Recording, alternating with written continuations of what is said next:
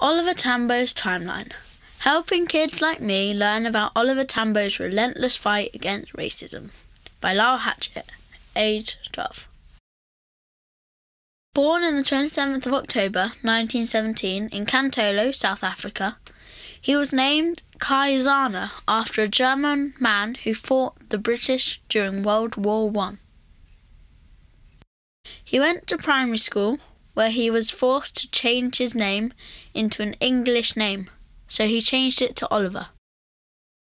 Oliver was given a chance to go to a better school, as he showed so much enthusiasm for learning. His parents couldn't afford it, so he got sponsorship. Oliver excelled in his studies, and 5 years later was accepted into St. Peter's, a well-known school for black kids. Oliver wanted to study medicine, but no school would let him because he was black, so he studied science. Oliver met Walter Sisulu in Johannesburg, leader of the African National Congress, ANC. He also met Nelson Mandela. They made a plan to revive the ANC. Tambo was appointed secretary. In 1948, the National Party, NP, comes into power, and a number of discriminatory laws were put in place against black people. To challenge what was happening, Oliver decided to study law. Oliver joined the same law practice as Nelson Mandela to help black people in their struggle against apartheid. In 1955, Oliver becomes engaged to Adelaide Tsukadu.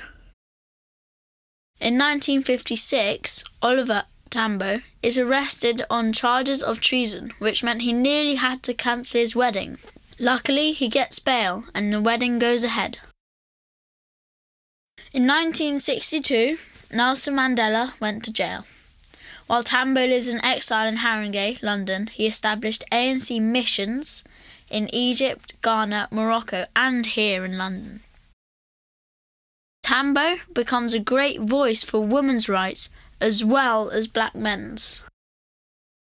In 1980, as president of the ANC, Tambo promoted his best friend, Nelson Mandela, as a symbol of freedom and resistance to racism. In 1982, Tambo had a stroke, but did not stop fighting, leading to a more severe stroke in 1989. In 1990, Mandela is released from prison and Oliver Tambo returned to South Africa. Oliver spends his final 3 years living with his sister in South Africa before dying of a fatal stroke in 1993. We salute you, Oliver Tambo.